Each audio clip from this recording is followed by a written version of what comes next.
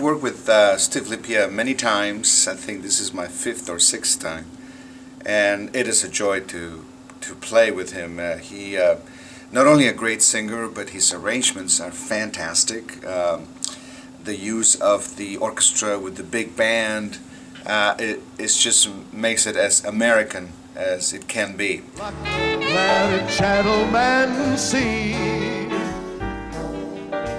how nice a dame you can be. In addition to that, his voice, he as he will tell you at the concert, he doesn't try to imitate Frank Sinatra at all. It's just that he just sounds like him, and that is just so uncanny and so unique. He's a wonderful stage presence, and he's a really nice guy. So all of those elements, you know, are exciting to me and prompt me to tell you that this is going to be something really special. Never can win.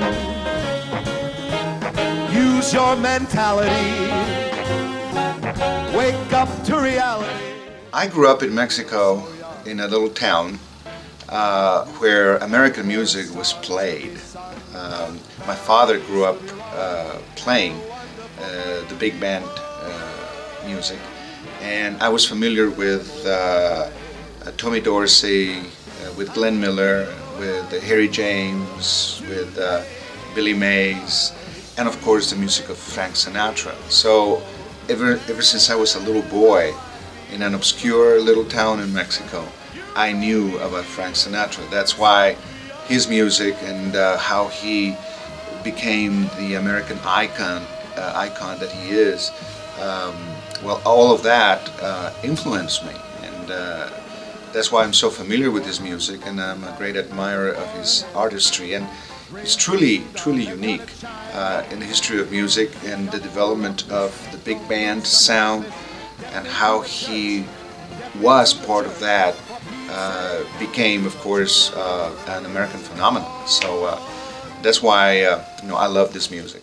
The music of Frank Sinatra is unforgettable, and in fact, anybody can recognize that. And some of the themes that I was playing, well, everybody knows them, and I think you're going to have a great time. I'll see you there.